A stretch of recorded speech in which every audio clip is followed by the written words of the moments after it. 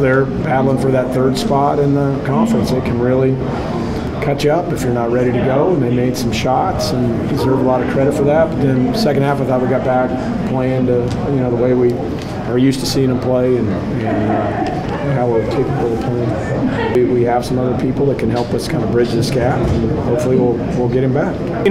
We have a bunch of guys capable of scoring 20. The beauty of it is we have so many that I don't always need them to or necessarily have the opportunity to because we share it so well. But obviously it was nice. Nigel's had a good run against them, and I really think Shimmick's been delivering exceptionally well here this last month.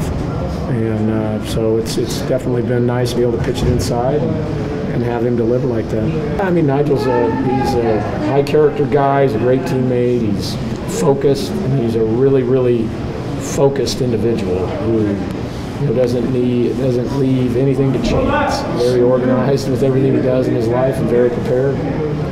I thought our second half was a lot better. I thought we didn't really take the scouting report well in the first half, and I like how we adjusted in the second half. Played a lot of harder, more effort. We altered a lot of shots, got the rebounds, and got ourselves going on the offensive end. Tried to be down low and deliver. So that's what I'm trying to do. But I thought everyone played pretty good, and like I said, I really liked our defensive effort in the second half. We're not gonna beat every single team by 20 at half, so we got to be ready for that. We got to be ready to respond if another team plays even with us. And they hit couple tough shots. They bucketed us a couple times for the easy lane. We knew they're gonna do that, so we got to be able to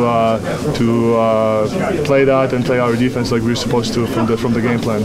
Came out and like I said, made a couple mental errors. Didn't follow the scouting report, but I don't think that had anything to do with us, overlooking them or anything. I just think there are mental errors that we had to dial into in the second half. Any recognition or national attention that we're getting, one is a blessing from God, and it's just a testament to our team, and the way we play together night in and night out, and just our hard work. I'm blessed to be on a team that guys are in here constantly getting better, working out, and I think the better each of us are individually makes us a better collective unit. So it's just a testament to our hard work and just a blessing. Best center in the country. I mean, it's as simple as that. When you playing one-on-one, I don't think anyone in the country can guard him one-on-one. So, Shimmick's been huge for us all year. He makes all of our jobs easier, and we're going to keep feeding him. We're going to go as far as he takes us. I mean, I felt like I made the right decision when I made the decision.